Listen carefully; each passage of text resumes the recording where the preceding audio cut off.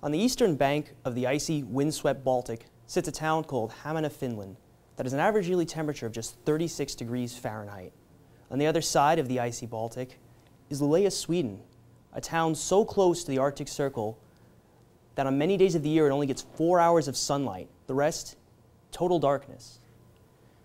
What do these two places have in common, aside from weather that makes you appreciate our beautiful SoCal climate?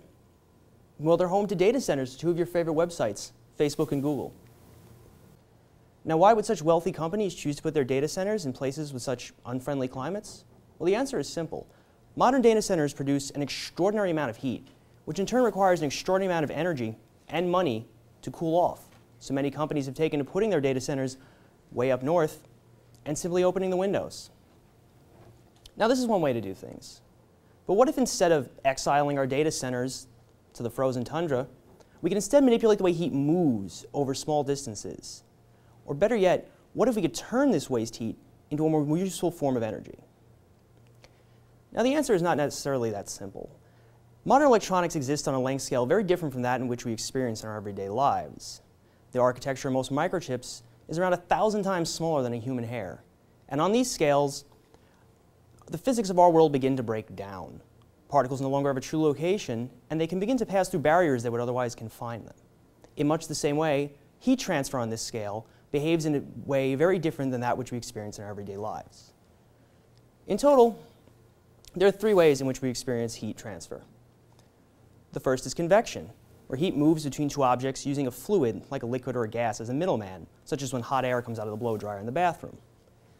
The second is conduction, which occurs when two objects are physically touching, and they share heat with each other through their physical contact.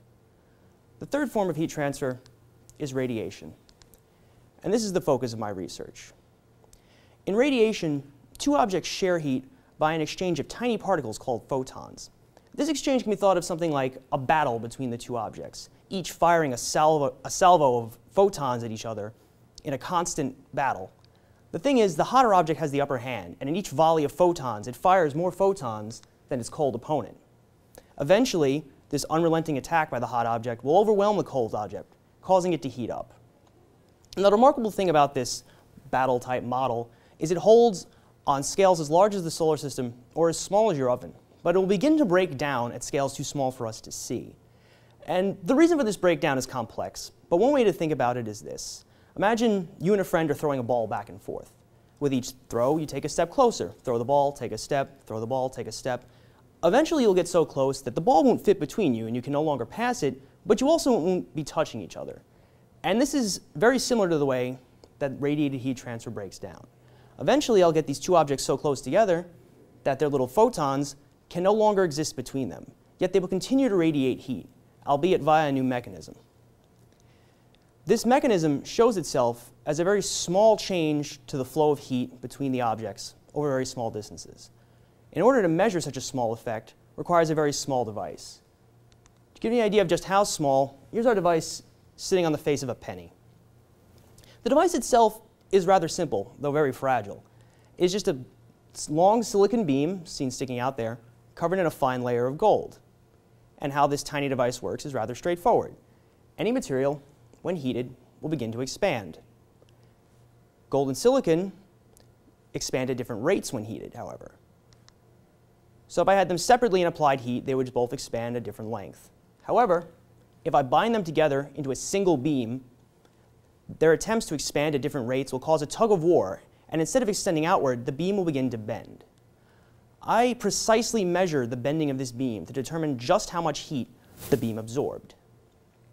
And using this very precise measure of radiated heat, I was able to look at the small changes in heat radiation when two objects are brought infinitesimally close to each other.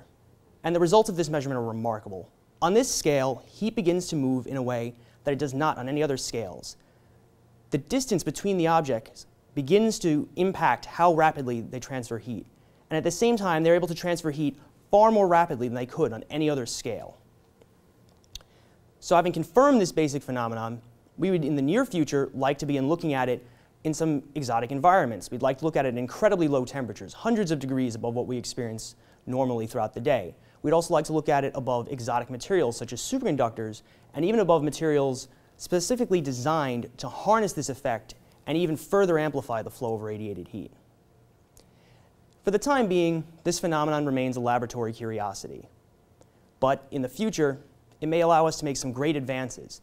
We may be able to radically increase the efficiency of devices which turn waste heat into energy, turning the excessive amounts of heat created by our data centers into a resource rather than a burden. We may also be able to engineer materials that can channel heat in ways we never could before, allowing us to cool off electronics without expending so much money and energy, which among other things may allow us to finally bring our data centers in out of the cold.